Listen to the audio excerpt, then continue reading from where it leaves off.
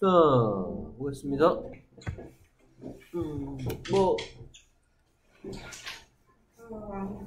불규칙 동사 다 외웠나요 이제? 아마. 다 외웠어? 영어 속담 공부했나요? 네. 집에서 방금 공부하고 온 것 같은데? 그치? 응? 네? 방금 전에 공부하고 왔잖아. 네. 내가 방금 전에, 내가 5분 전에 봤을 때 공부 안 했는데 지금 왜 갑자기 공부가 돼 있을까? 뭐 하느라고 늦었다고? 우리 집에 가가지고. 집에 가가지고. 휴대폰을 가지고 와서. 엘리베이터 누르고. 인터넷 살펴보다가 숙제 있어가지고. 숙제 언제 하는 거야?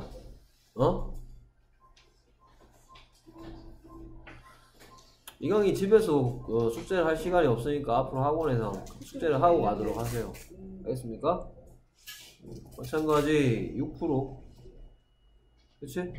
이게 진짜 이거 할 때 보통 제가 하는데 저 암기한 걸로 안 하고 이렇게 내렸다가 확인하고 이렇게 다시 올려요. 확인하고 올린다. 그럼 이거는 깜빡했습니다. 깜빡했다. 이거 숙제가 뭐지 이거? 스피드 계속 100점 맞게. 근데 안 해? 숙제가 뭔지는 안 해? 깜빡했다. 그러니까 이강이 집에서 숙제를 할 환경이나 이런 뭐 그게 안 되잖아. 그러니까 학원에서 하고 가세요. 어제 네? 어제 그거 응? 휴대폰을 못 만졌어요.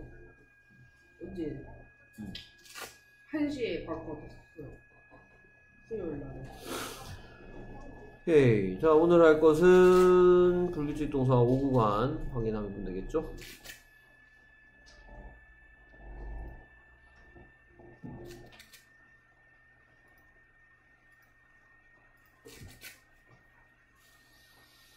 오케이. 시작해볼까요?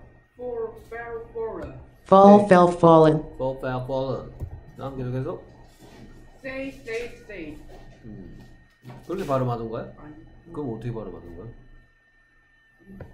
Say, said, said. Say, said, said 이렇게 발음하죠, 그쵸? said 아니라고. 전번에 이거 처음 하는 거 아닌 것 같은데?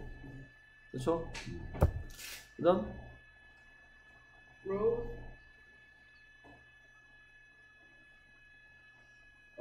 Lost, lost. Lose, lost, lost. Lose, lost, lost. 그래서 Leave, left, left. leave, left, left. Leave, left, left. 계속해서 Sleep, slept, slept. sleep, slept, slept. Sleep, slept, slept. 계속해서 Do, did, don't. do, did, done. Do, did, done. Meet, met, met. did, that, that. Meet, met, met. Think, thought, thought. thought, 스펠링이 뭐죠? OU. 다? T, H, O, U, G. Think, thought, thought. think, thought, thought. 오케이. 계속해서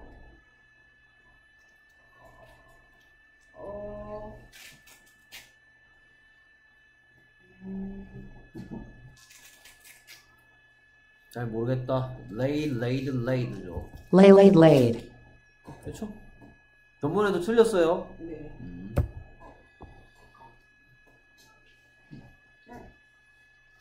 아닌데요? 오늘 지불하다가 아는데요는 아닌 것 같고.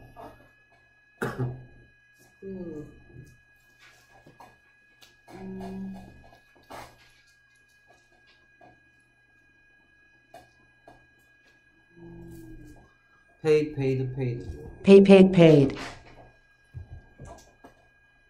Strike, stroke, stroken. Strike, struck, struck, stricken.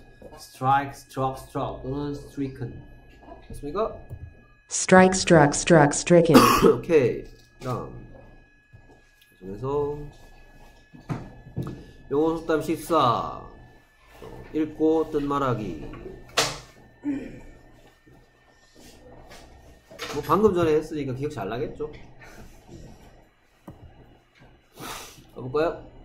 strike while the iron is hot. Strike while the iron is hot. Strike while the iron is hot. 오케이. 그래서 기회를 놓치지 말아라 라는 뜻이죠. Strike 보면 strike가 뭔 뜻이에요? Strike. 치다. 오케이. 그럼 iron. 철. 그러면 while the iron is hot은 뭔 뜻이에요? 뜨거울 때? iron이 핫하는 동안 while은 뭐뭐 하는 동안이죠. 누가 뭐뭐 하는 동안 iron is hot 한 동안 strike 하시오. 기회를 놓치지 마시오. Strike while the iron is hot. 뭐라고요?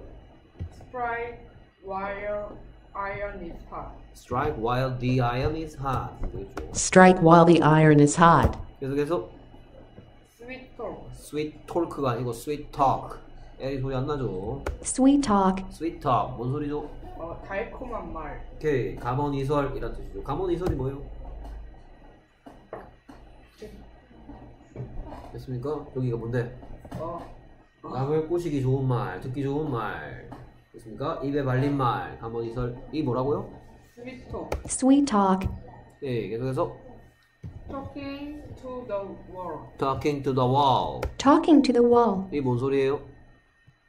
벽에 대고 말하다. 오케이. 그래서 벽 대고 말하기란 뜻이고요. 뭔 어떤 상황에 쓰는 거죠?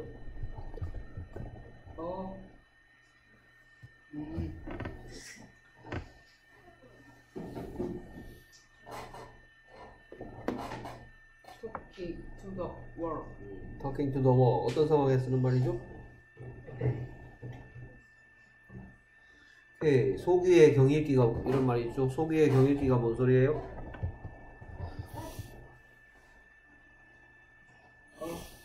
잘 모르겠어요.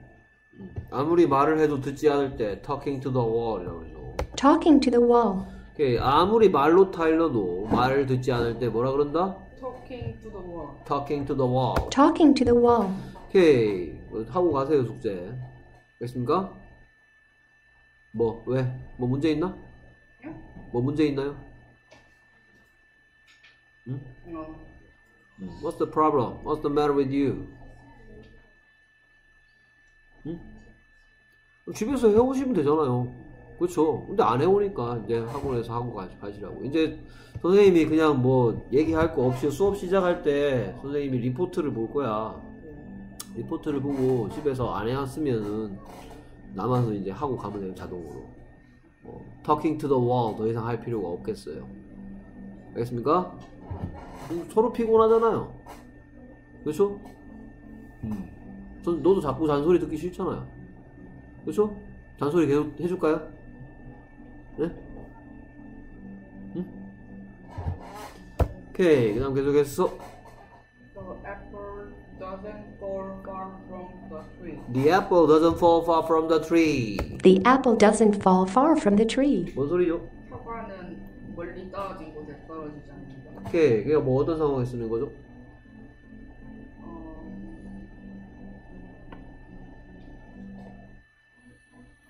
부전자전이다. 뭐 이런 뜻이죠. 됐습니까? The apple doesn't fall far from the tree. The apple doesn't fall far from the tree. 뭐라고요? The apple doesn't fall far away from the tree. 오케이. 자, 계속해서 The cat that ate the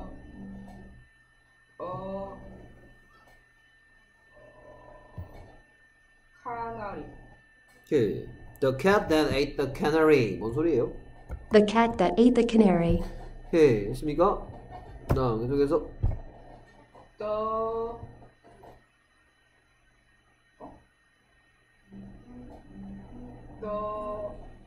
cobbler's children go barefoot. The cobbler's children go barefoot. 뭔 소리예요? 정자 뭐지?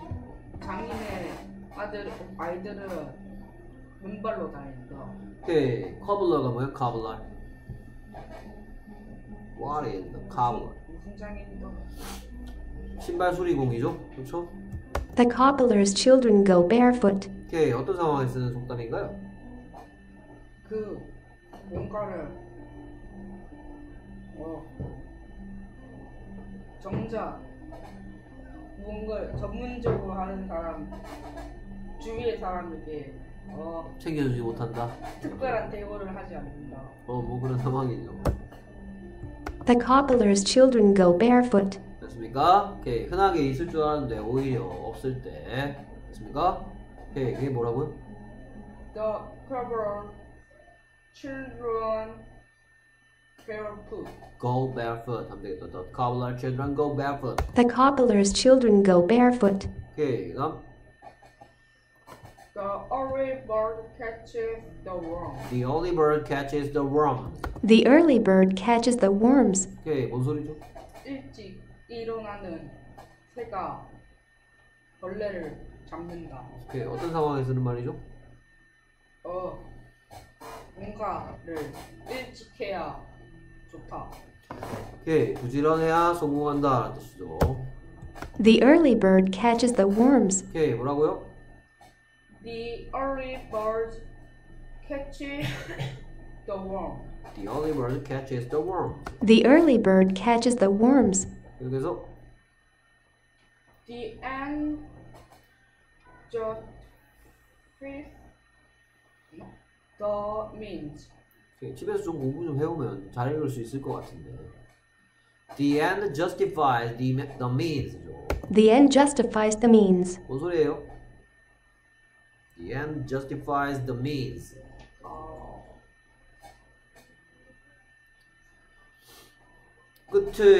끝이 좋으면 모두 다 좋다. 중간의 수단과 과정은 신경 쓰지 않는다. 결과가 중요하다라는 얘기하는 거죠. justify가 뭐예요? justify.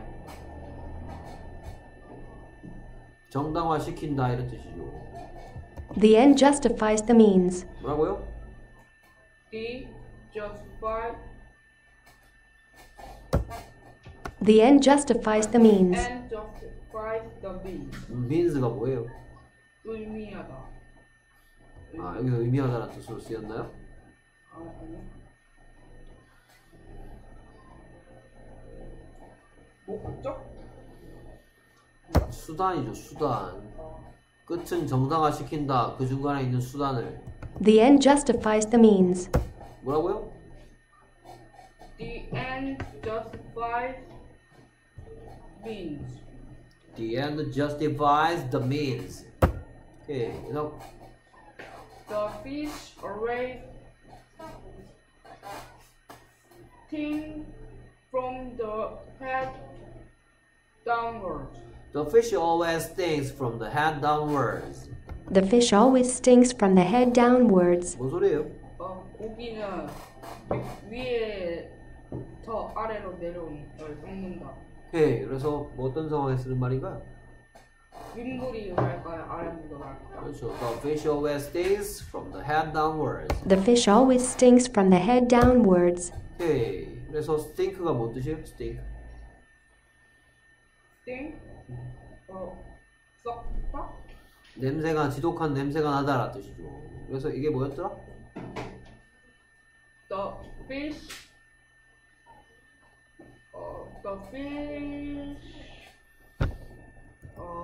The fish always stings from the head downwards. The fish always stings from the head downwards. The fish always stings from the head downwards. 뭐라고요? The fish always stings head downward. The fish always stings from the head downwards. 오케이. 그래서 The fish that got away. The fish that got away. The fish that got away. 뭔 소리예요?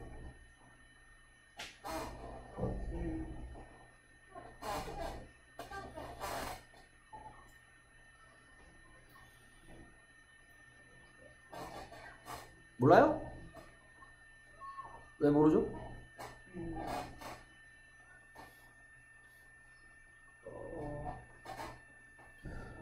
Get away가 뭐야? Get away. Get away요? 뭐 달아나다. The fish that got away가 뭐야?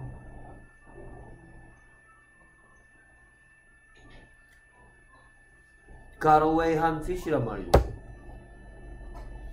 그렇죠? 뭐라고요? The fish The fish that got away. 오케이. 놓친 물고기가 더 크게 느껴진다 라는 속담이죠. The fish that got away. 오케이. 그래서 집에서 숙제할 시간이 없으니까 학원에서 하고 가도록 합니다. Fair enough? Fair enough? 됐어요? 그럼 되겠죠? 오케이. 오케이. 시작해볼까요? My tongue helps me make different sounds when I talk. My tongue helps me make different sounds when I talk. 그래서 Your tongue is used for tasting, not smelling. Your tongue is used for tasting, not smelling. A beak is sometimes called a bear. A beak is sometimes called a bill. 오케이. 그래서 빌이 뭐예요?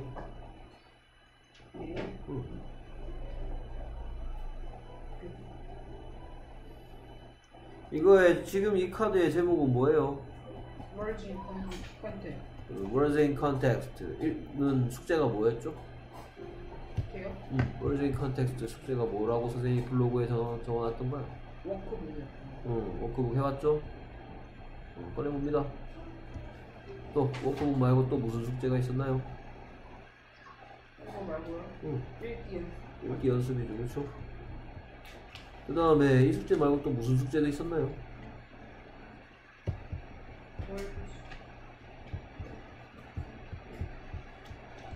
Words in Context 단어 숙제도 있었죠, 그렇죠? 이건 뭐가 숙제인가요? 좋아요. 스피드 퀴즈 100점 맞고. 그게 다인가요? 또? 그거랑 읽기 연습이요. 선생님이 숙제를 이렇게 여러분들한테 그냥 말로 하고 맙니까? 그러면 어떻게 하죠? 이거 그래. 그럼 써주는 숙제도 안 해오면 뭐 어떻게 하겠다는 거죠? 어? Words in Context 단어는 단어 제시, 의미 제시, 예문 제시 세 가지 방식으로 단어 제시, 의미 제시 두 가지 방식으로 익히고 스피드 퀴즈 100점 맞고 100점 도전하는 거고 이게 숙제죠. 그렇죠? 했죠? 그렇죠? 숙제 했죠? 단어 제시, 의미 제시 해가지고 단어 익히기 다 했죠? 그게 언제적 숙제였죠? 3일 전에 숙제였던 걸로. 그렇죠? 3일 you have had 3 days for 3 days to do the homework, but you didn't do that. Why? Why couldn't you do your homework? 저녁에 좀 휴대폰 못 만지는 것도 있고. 어제는 아예 못 만졌고. Why? 어제요? 어제 1시에 냈어요. 그러니까 왜? 엄마 1시에 내려요. 왜? 무조건? 응? 무조건? 저번 주에 많이 만졌던가 뭐 해가지고 1시에 내려요. 왜 많이 만졌어요? 저번 주? 저번 주? 저번 주에 왜 많이 만졌지? 그래서 비일이 뭐더라? 비일. 뭐죠? 오케이. 그 다음 계속해서 왜 가나? 가볼까요? The shape of a bird's beak is adapted to its eating habits 아이고, habits. and its environment. The shape of a bird's beak is adapted to its eating habits and its environment. The shape of a bird's beak is adapted to its eating habits and its environment. 오케이. 그래서 이런 것들이 나와 있었죠. Words in Context 단어에 뭐죠? shape은 어디 모양인가? 이거는 adapt는 eating habits는 environment는 지금 맞는 것 같은데. 숙제 빨리 꺼내주세요. 숙제 워크북 이거 아니야? 다 했어? 열심히 했네? 아니 너무 열심히 한 거 아니야? 이걸 했어야 되는데 이제 추측하면 쓰는구나. 정확한 뜻인 줄 알고. 왜 정확한 뜻쓰기라고 생각했죠? 숙제를 꺼내보지도 않았으니까 그렇죠. 어제 보고 보고 숙제를 자꾸 있다가 저번처럼 안 하려고 가방에 넣었는데 이런이 집에 가면은 이제 숙제할 시간이 없으니까 그치? 있어요. 있어? 하여튼 뭐 선생님이 지금 방금 같이 봤잖아요, 그쵸? 이렇게 해서 우리 같이 이거 뭐야? 이거 말고 리포트라는 거 눌러갖고 다 봤죠, 우리가? 이거 어떻게 했는지, 그쵸? 어쨌든 뭐 선생님은 앞으로 어떻게 할 건지 얘기했잖아요. 리포트 보고 안 했으면 남아서 하고 깔끔하게 가면 된다고, 그쵸?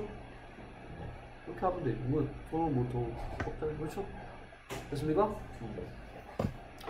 그다음 계속해서 The feather is one of the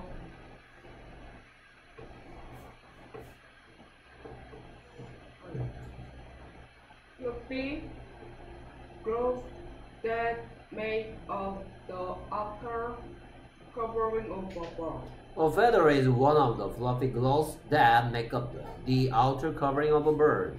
그렇죠? A feather is one of the fluffy growths that make up the outer covering of a bird. 뭐 이런 것들 나왔죠? Words in context 단어에. 있습니다. 이게 뭐죠? 무슨 털이었는데.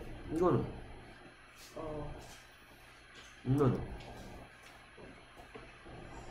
이거는 그 바깥쪽에 이거는 그 가림이었나? 오케이 다시 한 번 더 읽겠습니다. A feather is one of the fluffy gloves A feather is one of the fluffy gloves that make up the outer covering of a bird. that make up the outer covering of a bird. 오케이. A feather is one of the fluffy growths that make up the outer covering of a bird. 오케이. 그래서 When you spend money, you buy something. when you spend money, When you spend money, you buy something. you buy something. When you spend money, you buy something.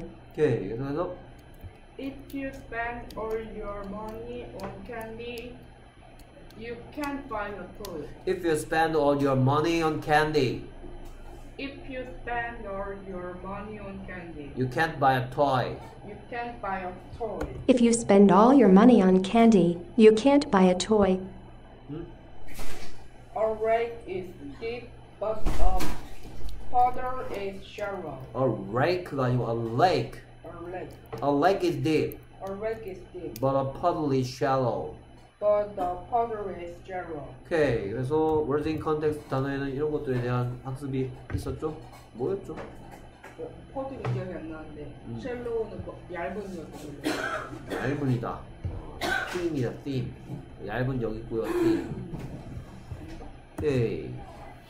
다음 계속해서 다음 I can fit a lot of clothes in my dresser because the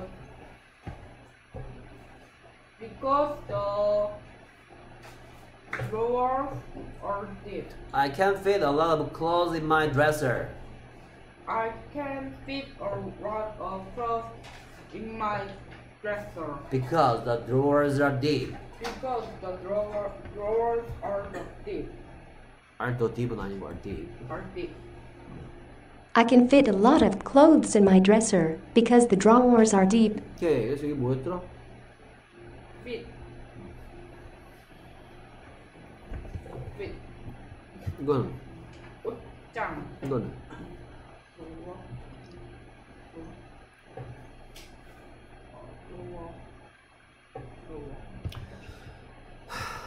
I can fit a lot of clothes in my dresser I can fit a lot of clothes in my dresser because the drawers are deep. because the drawers are deep. I can fit a lot of clothes in my dresser because the drawers are deep.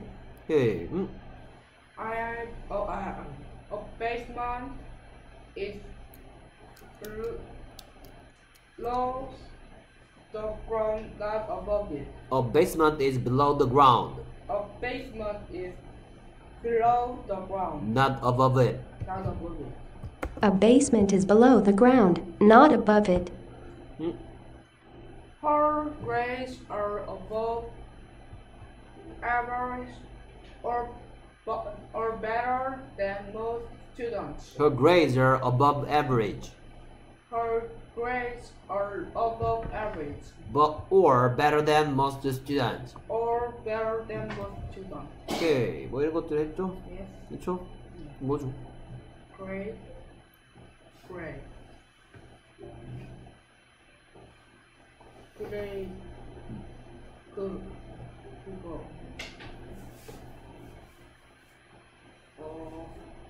이걸로. 지금 기억이 잘. 그러니까 수제를 안 했는데 뭐 기억이 잘 나면 그게 신기한 건데요. 오케이, 그 다음 거.